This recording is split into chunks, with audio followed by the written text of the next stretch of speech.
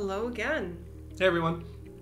Welcome back for the third episode in which we are deep diving using ChatGPT for change management related tasks for an ERP implementation. Come on, we share with comms too a stakeholder analysis. Oh we can use it by many. It's not just change. Okay. It's a Venn diagram. We can share. We can both do these things. I'm doing a comms role right now, so I feel like I hope that my co-leads don't see this because I will be put to the stake. So you always wait for us change people to give you that stakeholder analysis. There's comms, then change. No, anyways. There we go. Well, hopefully we can show you how we can do it quicker, so we don't need to fight over who does the heavy lifting. Yeah, exactly. So what are we doing today? Tell us. Well, early on in any initiative, like this example today we can talk about is activating an ERP module for billing. We'll say we're using SAP today, and we'll talk about the case of maybe we are also outsourcing billing to another party to support us. That'll mean that employees will be impacted. We'll be bringing in new employees from a third party, effectively outsourcing this process. Perfect. So why stakeholder map, right? Why do we care about this? Well, traditionally we look at stakeholder map from a 2x2 perspective. So looking at elements of low and high power, low and high interest. Why we do this is really to give us a mental map visual of where our most impacted stakeholders lay. So not to interject, but you are the change expert, director of change. Okay, we're not doing a resume run through. However, why would we want to automate something like this? Takes time. If you're coming onto a client to set up a PowerPoint, format it, set up a data set, etc. It just takes time. If we can already get the inputs through our interviews, score our different, key stakeholder groups or individual stakeholders, and then just have a tool to pull that data and present a nice stakeholder map, why not? So before we actually dig into ChatGPT and generate the stuff, it's probably a good reminder for everyone watching, including ourselves, to know that this is for inspiration, and you should not put in any sort of document that has any sensitive company data into ChatGPT. So for example purposes, you've done a dummy data set. Well, actually, ChatGPT did this for me, if I'm honest.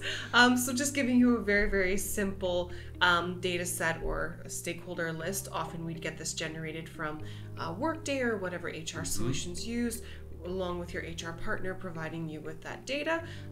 So what we see here is name of the person, their email, what stakeholder group they fall into. Again, this is a BPO example where we're outsourcing billing to another team in another organization, as well as implementing a new software module.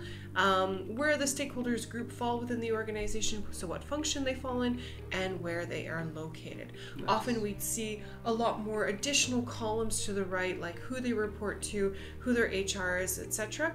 Again, what's really great about doing this is you can really slice and dice the data, create distribution lists, etc., as well as look at your impact of number of people across different geographies. So great. And I see that you have a second tab here called Stakeholder Groups. Yes, so ChatGPT also helped me to summarize the power, so how powerful or how much influence these groups of people have in the organization, as well as how interested they would be in the change. So are they affected by this day by day? Does it really rock their world? So ChatGPT helped me to summarize the scores here, as well as gave me an overall count for the stakeholder groups. Nice. Okay, so now it's time to rock and roll. Rock and roll. We're not in Kansas anymore. We are headed towards Party City. So, what we want to do, for those of us that have ChatGPT 4, we're going to be using ChatGPT 4 Code Interpreter today. So, just like in a previous video, all you have to do to enable Code Interpreter, if you're a ChatGPT 4 user, is to go over ChatGPT 4 and then press Code Interpreter. So once we're there, we're going to upload our Excel file. So we'll put in Kasey's Excel file here, and then we're going to use this prompt. Now I'm going to, of course, put the prompt in the description of this video, so if you want to try along, that is fantastic. So our prompt is, please generate a 2x2 power interest matrix grid based on the role from the Stakeholder Groups tab. Make a different color circle for each of the roles. Please make a circle depending on how many people are in the numbers column. Great, and again, we want to use this as a mental map. Firstly, we can present to senior stakeholders, show them where the impacted groups are, what the relative sizes are, and we also want it to keep us honest during the change in comms journey to say, okay, are we focusing on the right stakeholders? Nice, nice. Great, so let's go.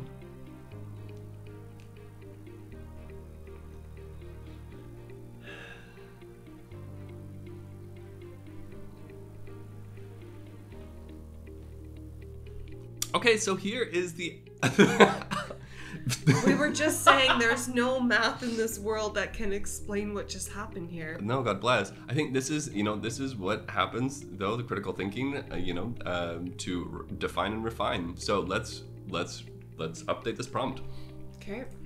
So the lovely thing with ChatGPT is, of course, we want to refine. So we've come up with this prompt to further refine. Please refine so that the 2x2 matrix is split into 4 quadrants, because we don't see that there's quadrants.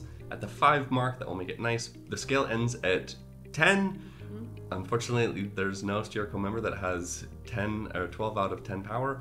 Well, I don't know. Maybe that's for another episode. The stuff they don't want you to know. And labels by the X's to define the number of individuals pertaining to the role, and name the quadrants accordingly to the power interest matrix. Let's go ahead and press enter and see how that turns out. So, just over 11 seconds. That's pretty good. Not bad. Okay, let's look at the output. There we go. This is something that I don't know what this is, let's burn it. But this is something that we're more used to. Okay, so we do have the circle sizes based on users. There's circles now, which is great. We have the quadrants named correctly: keep informed, keep players monitor, keep satisfied. The bubble sizes look commensurate to the population size. So what happens if, though, we want to update this? Let's say that our company acquires a different company, or if we need to update information. Do you think that we can do this? Absolutely. Just update the raw data. Yeah. With the changes, or pull from Workday, get a refresh in data, and your map gets updated commensurate with the number of people impacted. Potentially as well, we might see some cases where, in this example, we thought, indirect impacted employees, we didn't think they would be too difficult from a power perspective, but maybe they start to put up a fight. They don't want to see their colleagues leave. We can just update the power in the source file and then regenerate the map. That's perfect. Yeah. So with all this being said, this was a nice handy dandy outcome. What's next? Yeah, we can start to look at the engagement matrix even ahead of doing the change impact assessment, ahead of design being completed and really understanding what's changing down to the detail. We should start to engage and do some light communication. So I think this is the perfect time to get some advice from ChatGPT on an engagement matrix. Let's do it. All right, so there's probably a few parameters we would like some help with ChatGPT. So if we can get ChatGPT to look at our source file, typically what we're going to see in an engagement matrix is the stakeholder group name, the number of stakeholders, key locations or highest proportion of locations.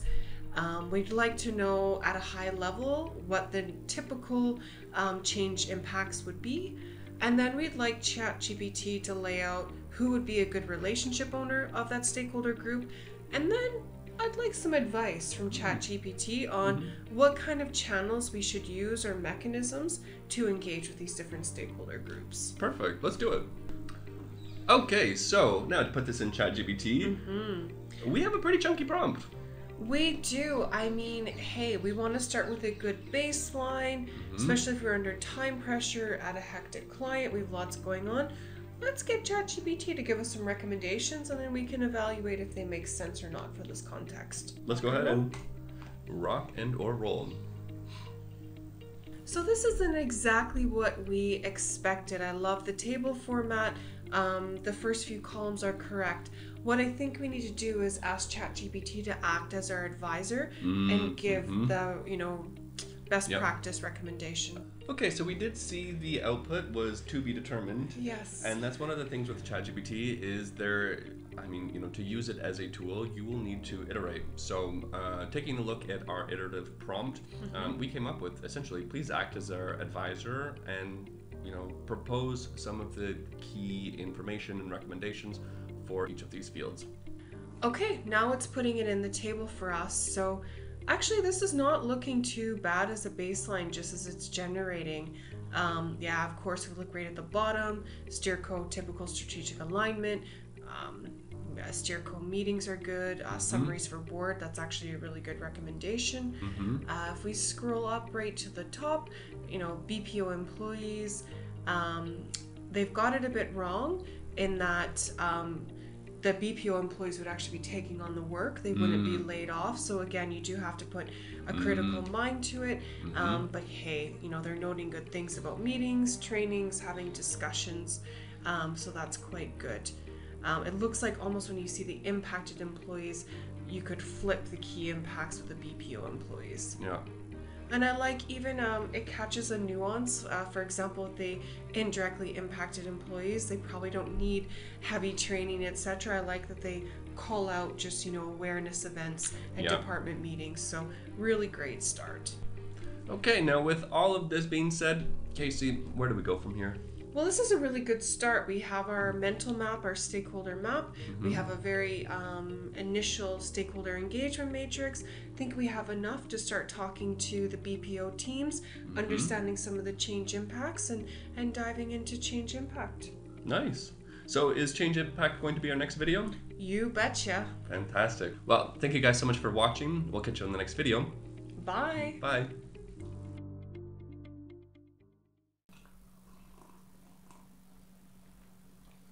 You make this an ASMR. Yep.